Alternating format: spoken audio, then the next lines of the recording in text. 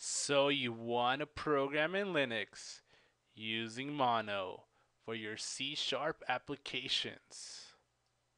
So let's go ahead and get started.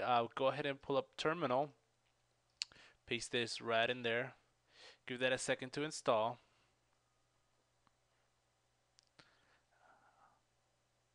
There you go. Now once it's installed, let's go ahead and go to our home directory. Uh, Now once it's installed, go ahead and go into your desktop. And for us, we're gonna go ahead and create a project.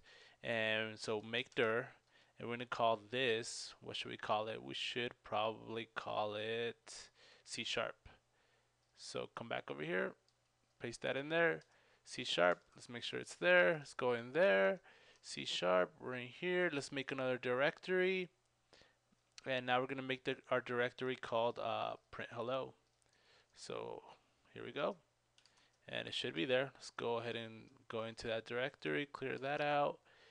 There's nothing in there. Good. So pretty much we're ready to go to create our very first program in C# in Linux. So let's go ahead and pull up Sublime here. It's an empty folder. As you see, we haven't named it yet. Let's go ahead and save this.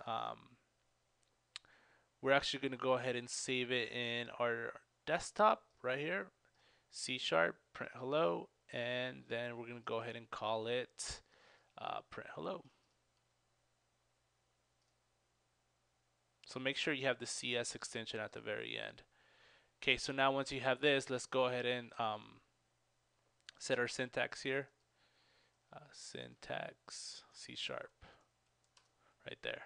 So we're going to go ahead using system semicolon, and then we're going to use the namespace, which is our pretty much like our package name.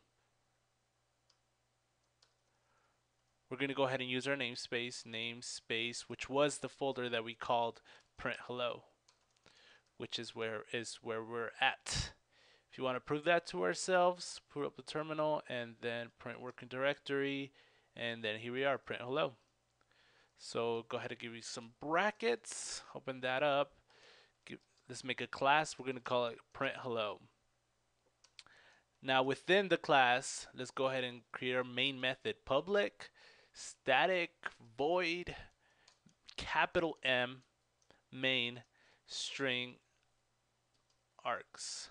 So it's a little bit different than other languages, for example Java or C or C++, but it's pretty much our entry point here into the application. Now we're going to go ahead and call our namespace system,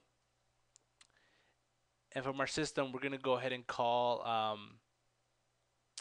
our class called console with our static method write line. There it is, semicolon at the end, and then here we're going to go ahead and print out hello, this is a C# application. Go ahead and save that. Once we got that saved, let's go ahead and let's see if that's there. Yep, that's there. So once that's there, we're going to go ahead and compile this into bytecode. And we're going to pull this up right here, GMC, print hello, CS, hit enter, go ahead and it compiles it. Let's see what's in there. Okay, we got this executable file. Now we're going to go mono, and then the name print hello.exe. And that sure is. Hello, this is a C# application. So now we have just compiled, created, and ran a C# application.